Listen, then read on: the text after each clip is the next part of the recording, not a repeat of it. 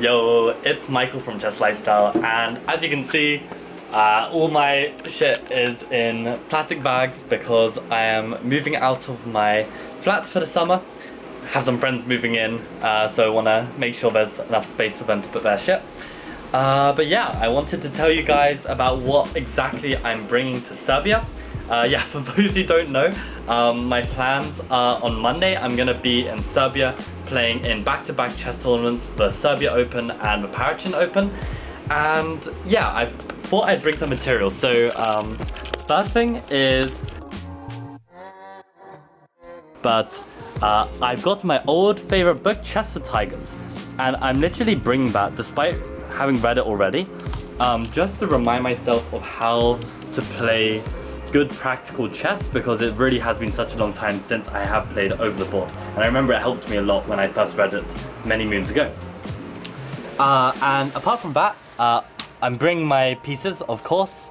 I'm gonna bring Jakub Argard's Attack and Defense Grandmaster Preparation. I think I've gone through about a quarter of the book so far, and it just got too hard and I burnt out, but I think I'm gonna have the time this summer to, you know, get back into it. So I'm gonna bring that, and then of course behind that it's upside down, but you've got Dvoretsky, which, you know, like, I can't live without it. And the faster I get through my first reading of it, the faster I'll be on my second reading of it, and the faster I'll be on my third reading of it, and you get the picture. Like, the more times you go through it, the better and better you'll be at endgames. So I just want to yeah, keep up that grind. So that's it from me, and I guess see you at the airport.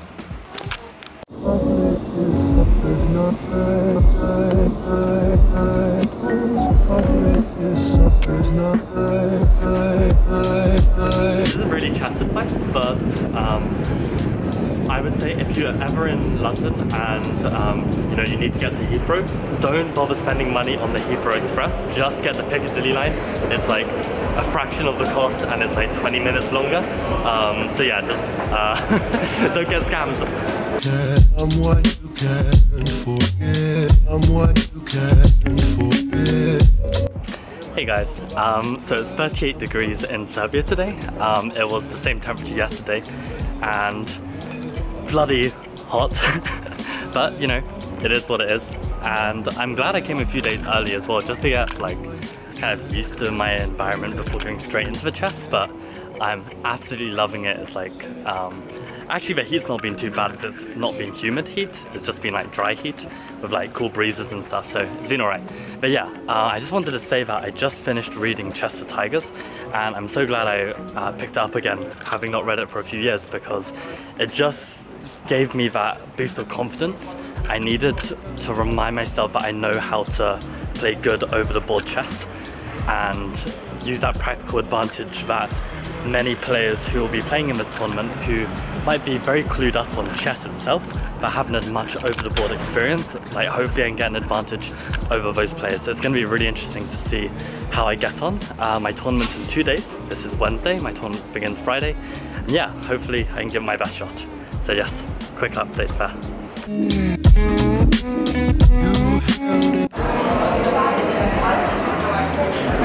Get you guys in. Well, hey. Whole thing. It's recording now. So, yeah.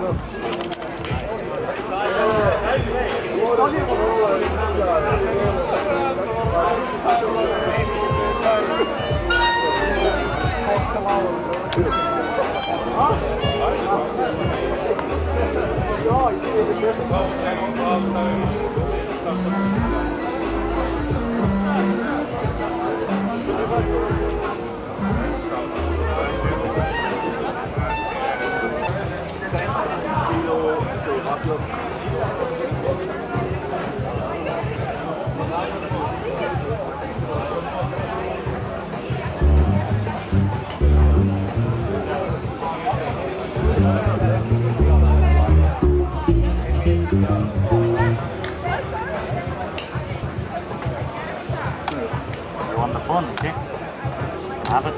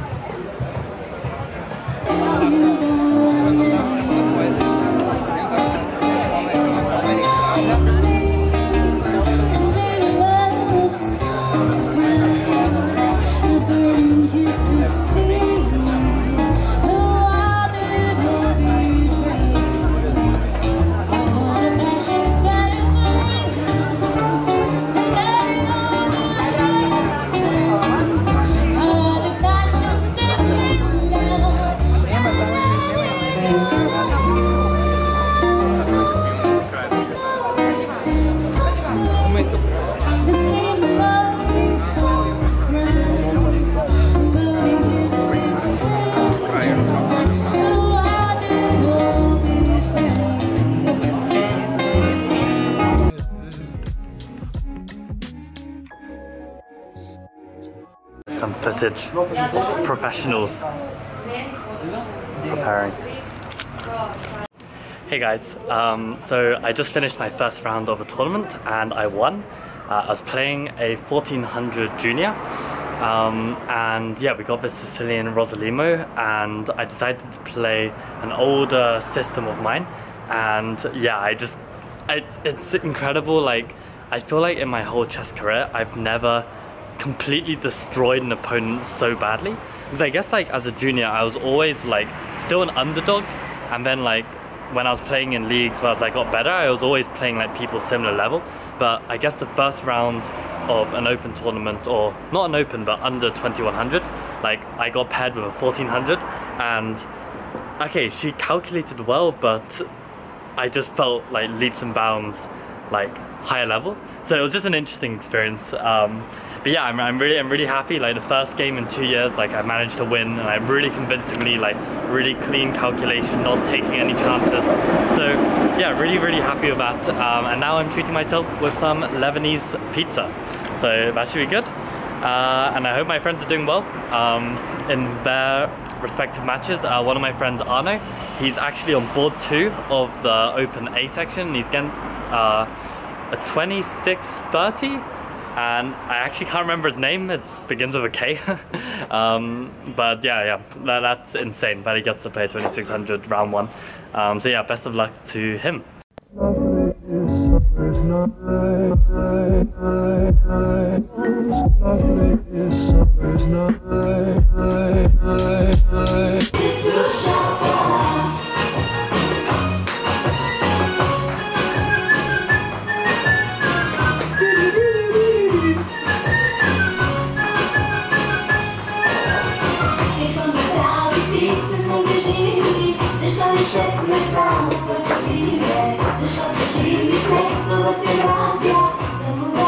Oh, his bishops look scary.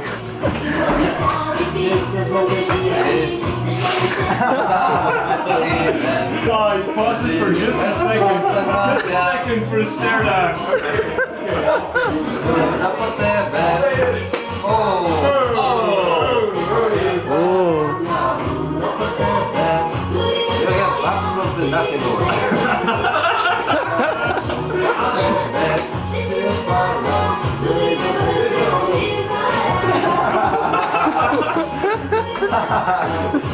I'm too intimidated. This is too much. This guy is singing, he's dancing, he's looking at you. No, wait, just you wait. Just you wait. Just you wait. Oh, you said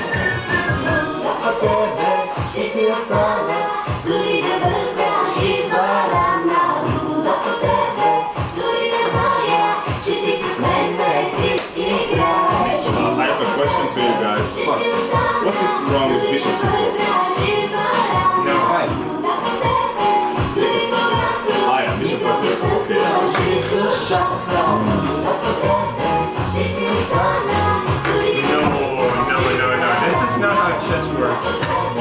How do you know? In Serbia, it does.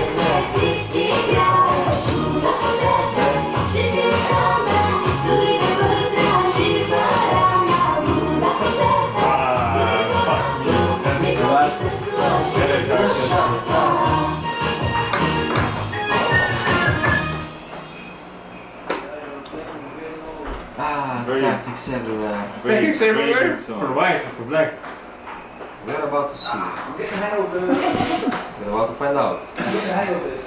Give me the business. Oh! Oh. No way. Give me the business. No way. This is the business. No business, man. No way. No business. Oh. There it comes. There he comes. Creeping closer. Oh, yeah. No way. Step by step. Step by step. Screw this. I'm missing a song. Why am I missing a song? Put on Kalma. Put on Palma. Yes. Put on your 4G. Put on Kalma. Let's see. Yeah. I got you in a box, man. I got you in a box. Not a chess box. Nikolai is calm. Cool. Kalma. collect it. Play that move so much, but I'll play this with better. No. He has 9 seconds. He plays like he has all the time in the world. I got all the time in the world. I got all the time in the world. No. No. No. Yes. Take my rook.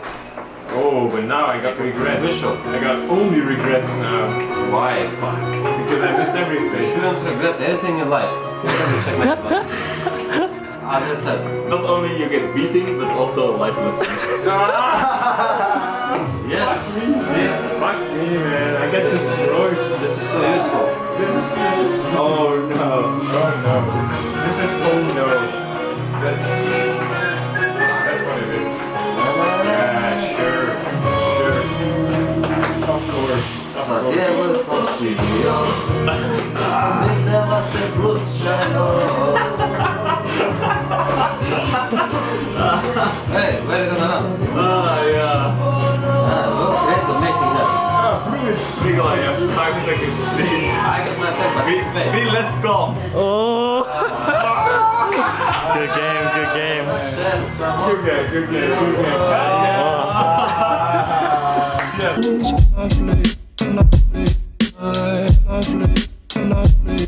Hey, so I didn't end up actually getting too much time to do much vlogging since round 1, but basically it's round 5 now, and I'm currently on 3.5 out of 5. So just to give you an update, in the double round on day 2, I won my first round against a 12-year-old who played insanely well. I almost got taken over, but I managed to hold my nerve in a better position and find the resources needed to win the game. So that was a close shave. But yeah, I managed to win that game.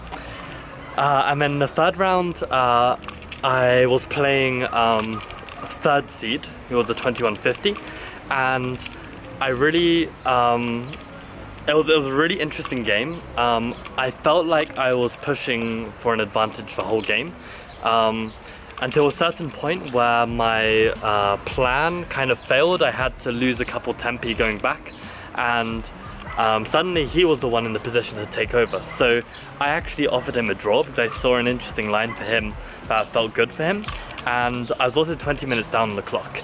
Now at this moment he actually spends 20 minutes of his own time considering whether to take the draw or play on, and he actually plays on and plays the exact interesting line that I was looking at. And amazingly, after the fourth sequence of moves, I don't know if they were forced, but you know, after a few moves, I suddenly realized I actually had a move, a pawn sacrifice that I had completely overlooked, and I think he had overlooked in the calculations as well. So in fact, at that moment, I was actually able to take back the initiative, and I managed to get into a completely winning endgame where I had a king, knight, and 3 connected passed pawns versus his king, knight, and 1 pawn. But his pawn got very far up the board, and even though I couldn't sacrifice my knight for the pawn, but I could blockade it with the knight, I stupidly went to go and capture the pawn with my king, which then gave my opponent time for his king to capture my 3 pawns, and I completely messed up when really all I had to do was just make sure his king couldn't start attacking my pawns and just march with his 3 pawns up the board, and the knight wouldn't be able to stop it. And when I was showing my friends from Belgium, actually I think one of the guys who said this is from the US, but he said, like, you know, a rook struggles to stop 3 pawns, so a knight will definitely struggle to stop 3 pawns. So yeah, I really should have converted that, but I managed to mess that up. So I was on 2.5 out of 3, and I then went into the 4th round playing another 12-year-old who had a rating of 1200, and he was also on 2.5 out of 3 from Armenia. And I'd seen his past results, and he had some decent scalps against 18 and 1900s. But you know, I was still confident, like I've been playing well, so you know, I came to the game. I also did some prep, and I found that he either played an Alekhine or he played e4, e5 Petrov, both of which I'm not too big of a fan playing against as white, at least right now. So I decided to switch to a Reti, and we got a position where I have an absolutely clear advantage from the opening. Like, he had an isolated queen's pawn, I had all my ideal pieces placed, and you know, computer will give like +1, but throughout the rest of the game he defended extremely well, and I think I missed 2 or 3 moments to increase my strength of position, but I didn't miss too many. Like, most of my moves were decently good, and anyway, we got to a drawn endgame, and then he blundered in the endgame, and I managed to get a pawn up with a bishop with pawns on both sides of the board, so I felt like I should be able to convert this, and I should have been able to, but I then messed up myself, having chosen out of 2 options to choose a line that was actually losing for me, and well, not losing, but drawn for me instead of good winning chances. And then from there I literally played the most ridiculous move that actually ended up losing. So I was unbelievably upset because, you know, I had been pushing for the win the entire game, and I managed to mess it up and lose against a 1200. So that cancelled all of my rating progress of the tournament and even put me in the negative, like -10 or something. So that felt really upsetting, since, you know, like, I felt like my chess had been pretty good, and respect to the 1200 kid as well, because he played, like, he still played the endgame really well to put me in a position where, you know, I couldn't win easily. Like, I think he played it really well. So I was extremely upset. Like, I was messaging a few of my chess friends from back home, and just like, I was really doubting, like, even if, you know, chess is for me. I went that far, given that, like, you know, I had bottled it so hard, but I kind of came to the conclusion that I think I just need to tailor the games to the style that I played best. And actually, the day before I played the 1200, I actually played an online match in the Journey to Master tournament against my friend Sven. And I played one of the best games of my life, like one of the games I'm most proud of. And, you know, the game was extremely attacking, extremely dynamic, and I found all the correct moves. So I think I've got a talent for attacking chess, and I just need to harness that power and try and get as many games in that style as possible. And I'm a lot happier, probably also the reason why I'm vlogging, because you wouldn't have wanted to see me vlog in my state, like, after that loss against the 1200, or maybe you would, maybe you're sadistic. But anyway, like, I won today. I won in 20 moves with the modern Benoni, and I really took the initiative, and I thought I played a pretty strong game as well. And I realized that, you know, like, you know, lots of people will actually think like attacking chess is kind of a more risky style of play, but actually for me, I think it's the opposite way around, because when it's attacking, you know, I can make inaccuracies. I don't have to play the best engine moves, and the position is so difficult to play for my opponent defending, I can kind of get away with it. So I already put it in an engine, and I already saw, you know, some of my attacking moves weren't the cleanest. But the thing is, it's such a difficult position to play. Yes, maybe let's say I play a move that's like -2 instead of, let's say, -4. But my opponent responds with a move that makes it -5.